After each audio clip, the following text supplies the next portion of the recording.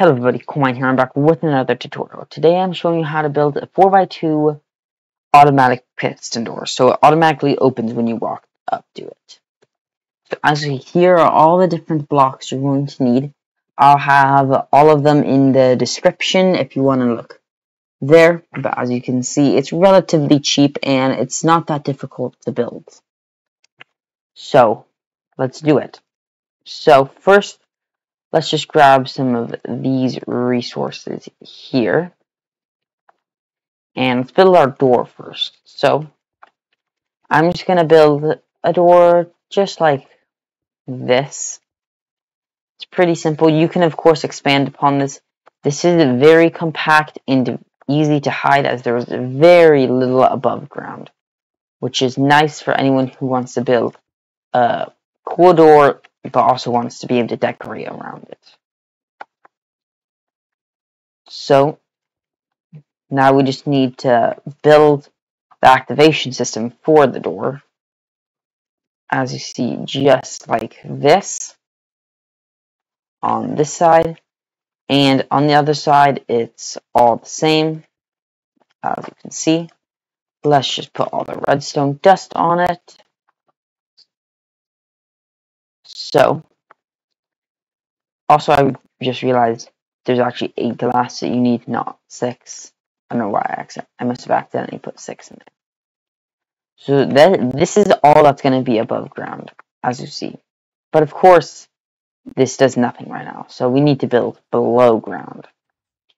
So let's put a torch under that, and then a target block with the torch under that one. And you'll see later why we need a target block under that one.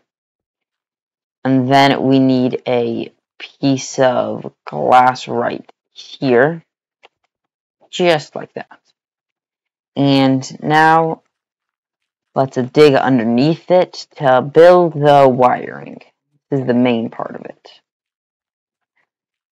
But if you see how to build it, it's really not all that complicated.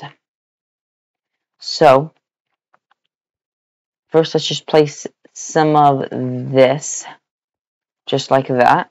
Piston here, block of redstone there, and I am going to be using my post extender that I made. My videos are very easy to understand and build, is my goal for most of my videos. And this one is going to be quite easy to build. So as you see, we just have this little bit here. Then let's put some redstone here. Let's get these out. So now we need to add our lectern here. And oops, we need a comparator here. Also, my book is already in here. As you see, it needs to have 12 pages, no more, no less.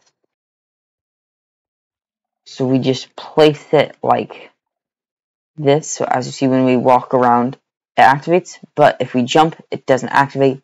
If we build, it doesn't activate, which is what we need. And then we're just going to hook this up like that. As you see, pretty simple stuff. And then we can just use some of the blocks we got from excavating this to put there. Repeaters on 4 ticks each, going all along to here. And as you see, if we just activate this, it's going to do that, activating these. And you see, this is going to open it, and then after enough time, it will close. So it is pretty simple, and it works from both sides.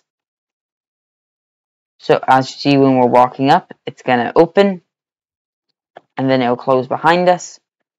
And it works from the back as well. So as you see, when we're walking up, it's going to do that, and it's going to open. So it's pretty easy to build.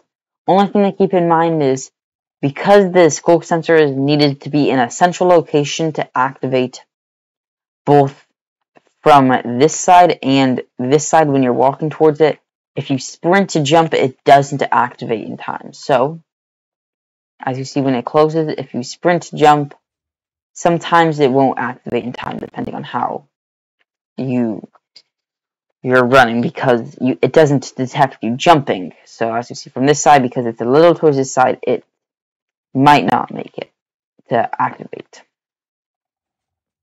But as you see, it is pretty simple, cheap, and very easy to hide. As you see, we just cover this up, and as you will see, you can cover this whole thing up. There's no need to fret about cutting off redstone signals, because it all works.